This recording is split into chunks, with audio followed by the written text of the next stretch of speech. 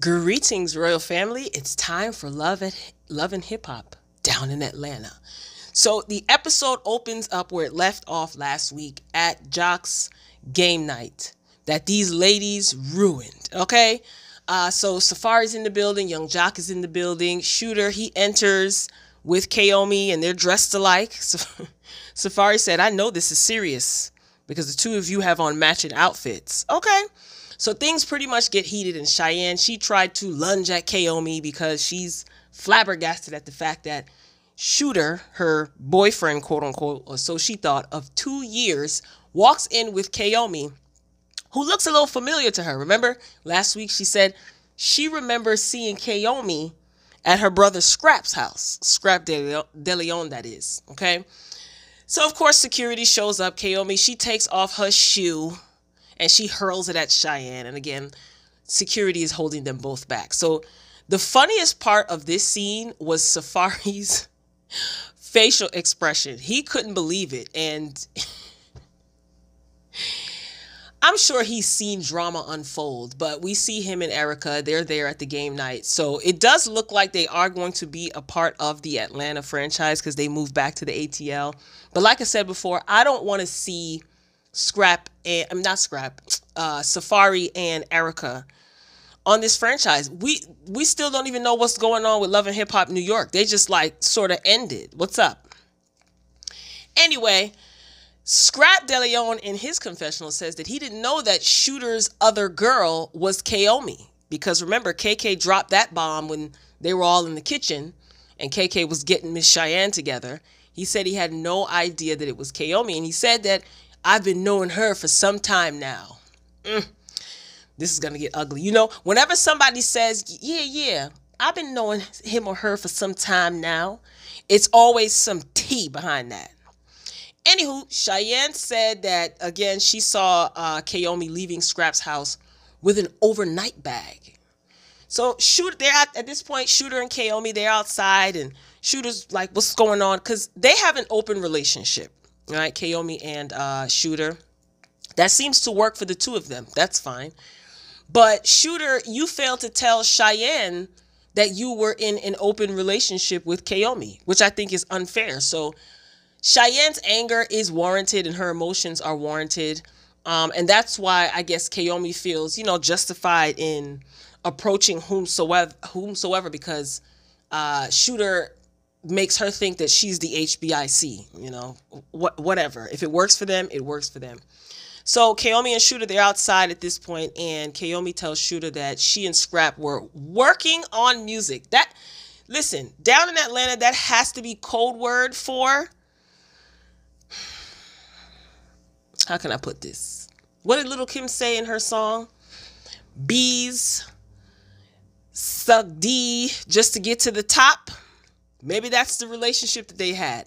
But what I want to know is Scrap De Leon a record producer? Is he a beat maker? What foot does he have in the, or hand or foot does he have in the music industry or the record making industry? Unless I missed something. I didn't know he was involved like that. Let me know, royal family. Put it in the comments. Anyway, so now Shooter is concerned about how Kaomi knows Scrap. Now, production, they flash back to a scene. I don't know what season this was from, but they flash back to a scene where Kaomi is being real flirtatious with Scrap De Leon. So, the nerve of Shooter, though, to be concerned about how Kaomi knows Scrap.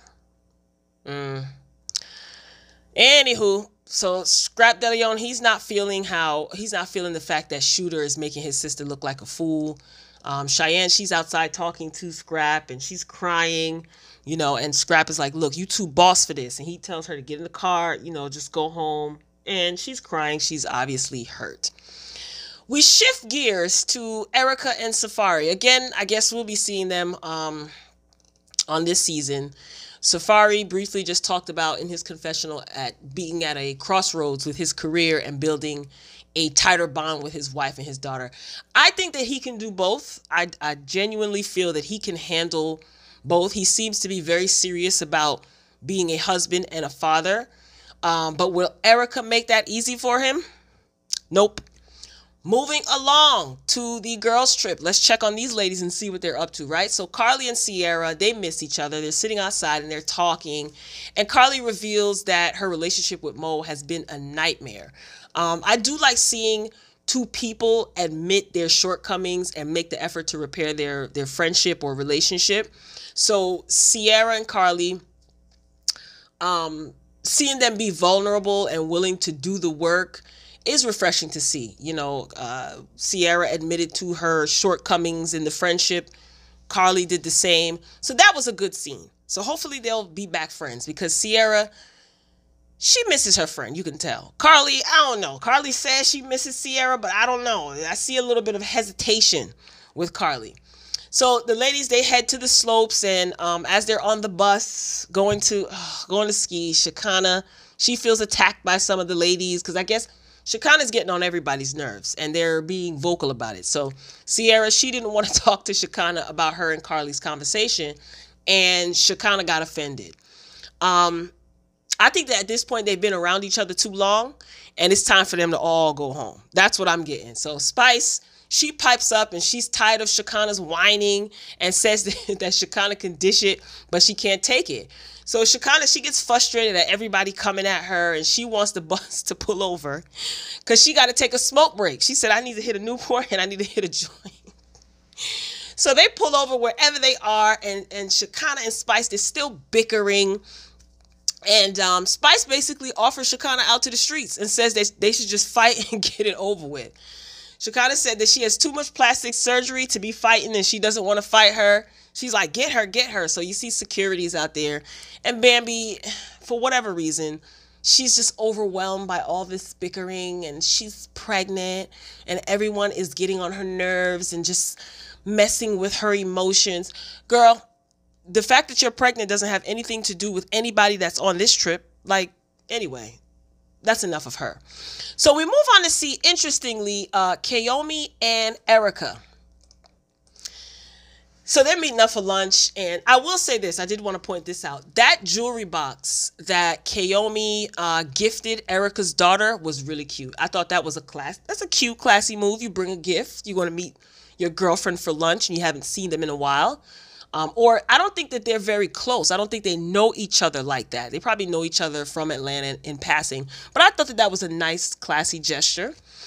And that jewelry box was really cute. I think it was engraved on the front as well.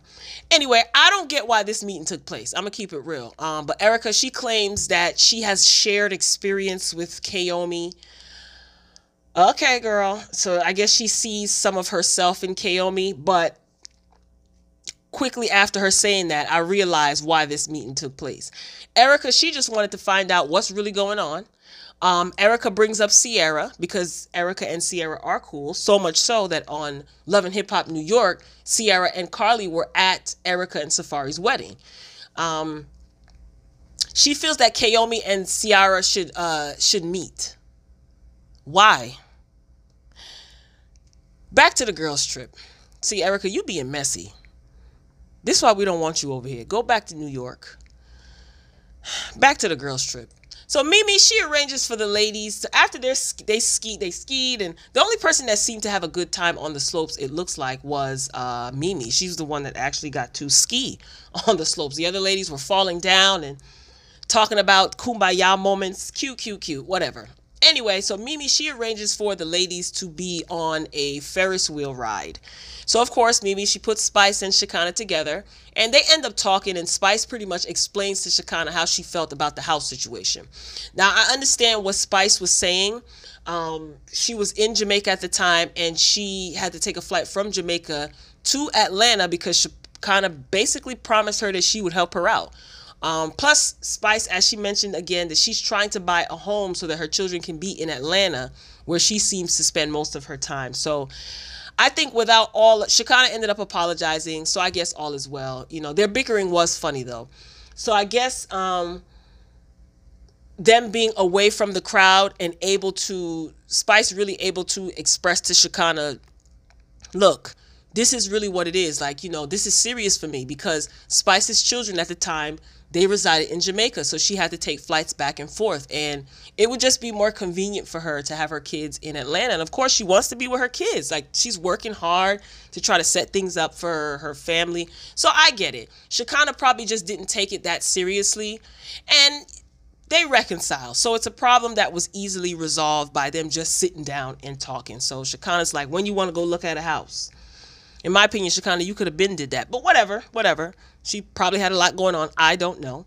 So she said, when you want to go look at a house? All right, we can go tomorrow. So all is well. She apologized. They kissed. They made up. Now, back at the house, right? They all get back to the house, and Sierra and BK are arguing on the phone, so much so that it wakes up some of the ladies, and they come in the kitchen. So Sierra basically gets a call that BK was with some girl at the club, flirting, touching. She was touching his beard, yada, yada. And I'm like, Sierra, sis, why are you mad at this point? Like, hasn't BK done this before? Girl, just cut your losses. You got Spaghetti over there trying to feed your son all types of foolishness. You got bigger fish to fry. You got Shooter, got all these women's around your son. You ain't got time to worry about BK right now, because BK is just going to continue doing the same thing that he does every season. Cheat on you, and then turn around and shame you and accuse you of cheating on him and shame you for it, if it's even really true. Who cares?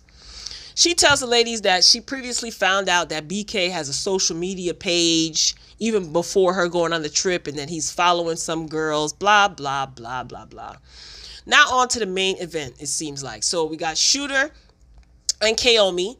They're meeting up with Scrap and Cheyenne. So they meet up in the parking garage, okay? First of all, this meeting in the parking garage is real dramatic, and I love it, okay?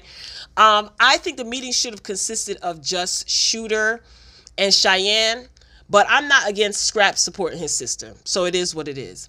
I wonder if Shooter wasn't messing with Kaomi, would Scrap had have gone to that meeting?